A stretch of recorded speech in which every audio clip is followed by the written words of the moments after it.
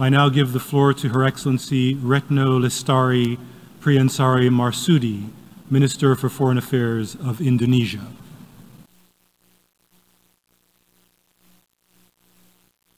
Bismillahirrahmanirrahim.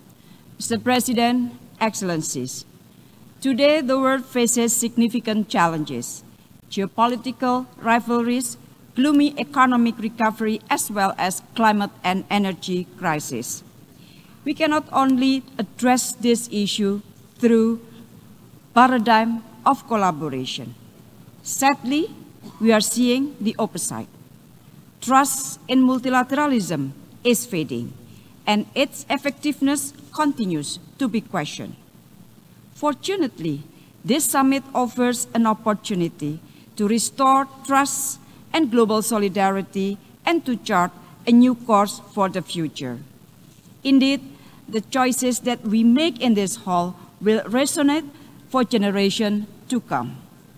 For Indonesia, there are three strategic objectives that must be achieved. First, creating a lasting peace.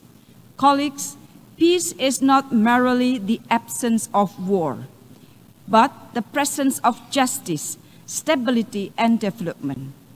That peace can only thrive if we consistently uphold international law without double standard. In this context, the ongoing genocide by Israel must be stopped immediately.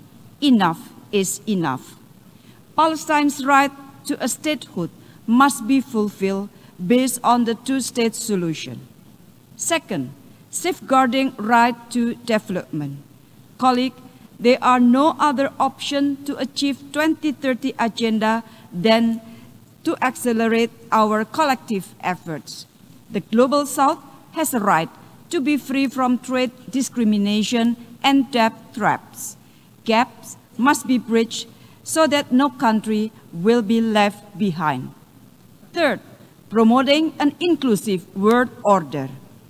We need a more adaptive, responsive, and effective global governance, including by reforming the UN Security Council and international financial architecture. We cannot afford to wait any longer. We must push for a true and real reform, a reform that listens to the voices of developing countries and address their concerns. Mr. President, let us seize the momentum of this summit to build a future that we can all be proud of, a future that is just, equitable, and sustainable for all humankind. To attain that, the path of the future must not become a set of empty promises without tangible result on the ground. I thank you very much.